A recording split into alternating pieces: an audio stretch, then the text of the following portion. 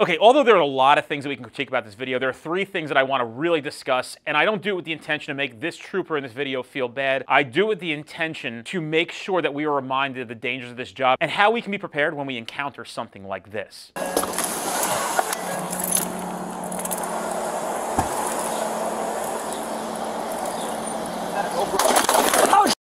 Oh! Oh! 517-998! Oh God, shots fired!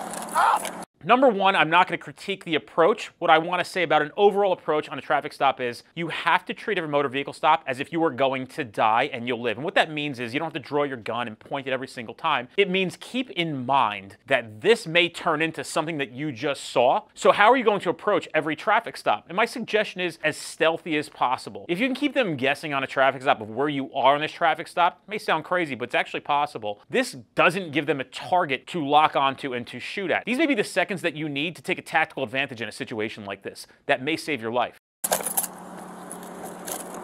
517, I'm hit. He went southbound 21st Avenue.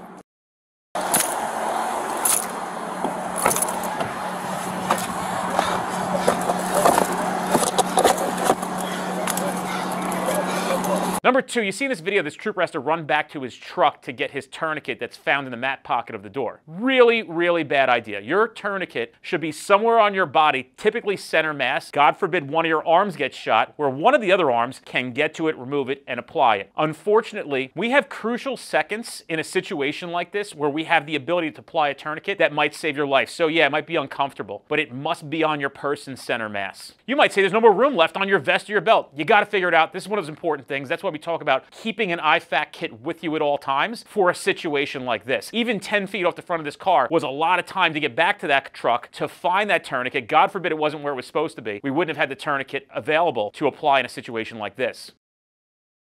You hit? Yeah, my leg, my left leg, my left leg, my left leg. Where's your 517. It's gonna be a Hispanic male. Yeah. White shirt, black baseball cap. Look, early to mid-20s.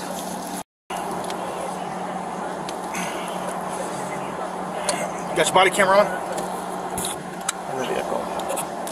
You okay? You okay? Stay with me. Stay with me. Stay with me. Come on. Come on. Come on. Stay with me. Stay with me. Damn it.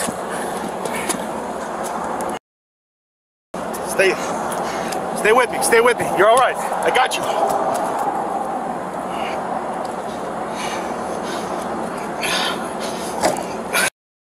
Stay with me, bro. Stay with me. Stay with me. Let me see. Let me see. 510 radio, 110, 110. Do you have any known injuries at this time? Adam 130. Out of 130. Gunshot to the left leg. He's in and out of consciousness. Roll me fire ASAP, please. Number 3, you're going to see the officer who helps him at the end does a very good job. However, you can see how long he's waiting for radio communications to cease so that he can get on the air and let them know what he needs. In a situation like this where there's a police officer shot or anytime there's something significant going on, you need to employ radio discipline. Switch to the other channels and talk to dispatch through that. Unless it's completely necessary for you to be tying up the air, let's not tie up the air. Let's monitor radio traffic, employ discipline, and leave it open and available for the most emergent information at that time. I can't tell you how many times we've watched videos where a police officer may have been shot or needs assistance or needs to get out important information right away and they can't get on the air because everybody else is tying up the airwaves. Stay off the air at all times unless ultimately necessary. Nobody cares that you want to play cops and robbers and be on the walkie-talkie all the time. Stop, employ discipline, and act professional. Use your brains. This is not a game out here, and stop treating it like it is. I just want to remind you, I'm not here to critique what this police officer did or what these police officers did in this video and say anything bad about it. There's a lot of good stuff done. There's a lot of good radio communications, a lot of good information given out, and I've made every mistake under the sun, on duty, off duty. I'm saying my job is to recognize how we can do this better and remind all of you how dangerous this job is so you don't die in the line of duty. That was the point of this video, and don't think of it any other way.